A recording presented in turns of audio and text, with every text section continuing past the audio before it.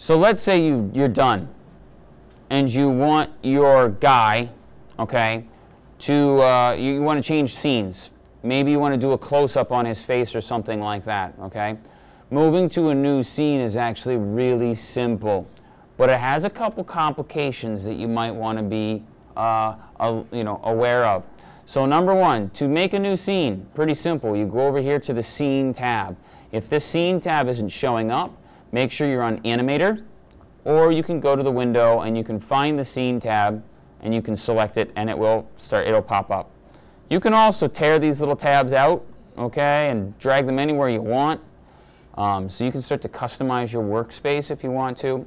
Whatever, that doesn't really matter. In fact, one of the things that I do with Animator is I almost always take the Libraries tab and the CC Libraries tab, and I will put them in with the properties, because once we start getting more and more symbols in here, this list of symbols can get really, really, really long.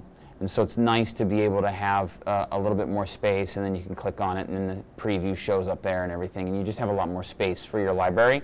And then you just got to click back and forth, and that's a little more work, but it's not a big deal. Anyway, so your Scene tab should be here, and you're going to click the New Scene button. Done. Now you can also, you can also duplicate a scene, and that will come in with all of its animations and everything. And that's a good way of starting too, but if it's going to look exactly the same, why are you moving to a new scene? You should just extend the animation out. So in this case, I'll just start with a new scene. Now, one of the things that I can do when I'm doing that is I can actually go to my library, and let's say I want my runner again, okay? I can just bring him in and start with the exact same symbol that I had before. Right-click, insert frame, now that extends.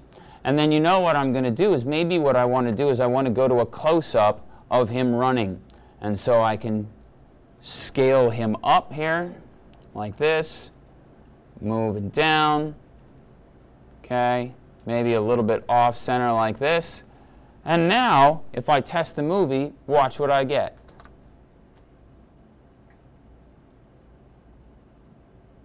You see, so it's like I've switched to a new camera. And the cool thing is, I did very little work because I'm using the symbol that I built. And this is another reason to encapsulate animations inside symbols, is you can reuse the symbol however you want. Now, there's a major problem with this, and that is that symbols exist outside of or in spite of the scenes that they're in. So if I didn't like this symbol for my second scene and I go in and alter it, guess what's going to happen in scene 1? It's going to alter it in scene 1 as well. Let me show you by doing something a little dramatic, and that is I'm just going to add a big green splotch. So if I'm in scene 3, I don't know why it says scene 3. You can rename them by the... Oh, that's right, because I deleted one. You can rename them by double-clicking, and you can name them anything you want, close-up, on runner. And then it will play in order that the scenes are from top to bottom. So the names don't matter. So I always try and make them more descriptive myself. Runner, left to right. So I know exactly what's going on in the scene. And if I take this scene and drag it up here like this and flip the organization or the order, then it'll change the order in the way that it plays them. But let's say I don't like this, let's say I made the mistake of saying it wanted it to be a different person. And so I'm going to make a new layer here.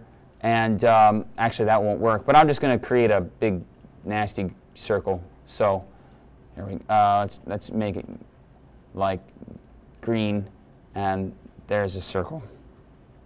Okay. It doesn't even stay with his face, but that's okay. So now I've got this circle, and I might think, okay, cool, I made a green circle, and it will only show up on scene 2. No, it shows up on both scenes because the symbol is the same symbol in both scenes, you see? So that ugly green circle now shows up in both. I don't know why you'd want to make a green circle like that. I'm just doing this as illustrative purposes. So now, if I really wanted to do something like that, where I make a change that only works on one scene, what I have to do, and it's really simple, is I actually have to create a duplicate. So if I go over here, I'll double click on this original runner symbol, and I'll call it runner scene 1, or I'll call it runner left to right. Okay, and then I'm going to duplicate that, and I'll call it runner close-up. So now I've got two different symbols, but if you look over here at the use count, okay, you'll see that left to right is used twice, but runner is used no times, it's 0. So in order to get it to be used, I select this, and I can actually swap the symbols out for each other, which is really nice. So I'm going to, oh wait, it's not here, it's not on a right click. You click on it, you go to the properties tray, that's it, and right here it says it's an instance of, and it tells you what symbol it is. So I click swap, and then I'm just going to choose my close-up symbol instead, and now if I go back to my library, you can see that the instances are 1 and 1. So now if I go into this symbol, and I make a new layer, and I make an ugly green circle, and then I test the whole animation, you'll see that the green circle is not on the first scene, but is in the second scene. Okay? So that's really an important thing. Sometimes you want the same symbol in both scenes, and sometimes you don't want the symbol in both scenes. And a lot of it will just depend based on whether or not you want them to be identical or not. If you're going to change any part of the symbol, you must create a duplicate so that you have a specific symbol for each scene.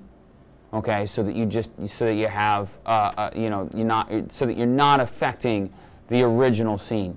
Does this make sense to everybody? I mean, it's pretty. I think it's pretty common sense, but the problem is kind of remembering this when you're going through the animation. So many times I'll do this demo or a demo similar to it, and students will be like, "Yeah, I got it," and I can tell they're bored, and I can tell that they're like, "Yeah, this is easy, Weisbrod, I got this." But then, not like a week later, my animation's ruined, I can't believe it, because they had 3 scenes, and all 3 scenes had the same symbol.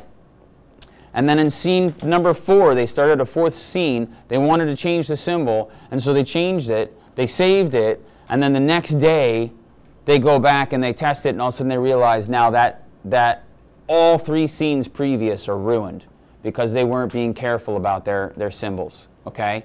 So that's really important to kind of keep all that in mind. It's really important to kind of pay attention to what you're doing and to think. Every time you start, if you go into a symbol to alter it, stop right away before you even do that. Check your library and check the usage count. That's probably the easiest way to do it. And if that has more than a 1 there, if it has a 2 or a 3 or a 4, stop and think, do I really want to alter this symbol? And the answer may be yes. I'm not saying that it's always no, but I'm just saying you always want to stop and think, because if you're altering a symbol, you are altering it across all the scenes, no matter what, and that may be disastrous. Does that make sense to everybody? Okay, that's all I've got.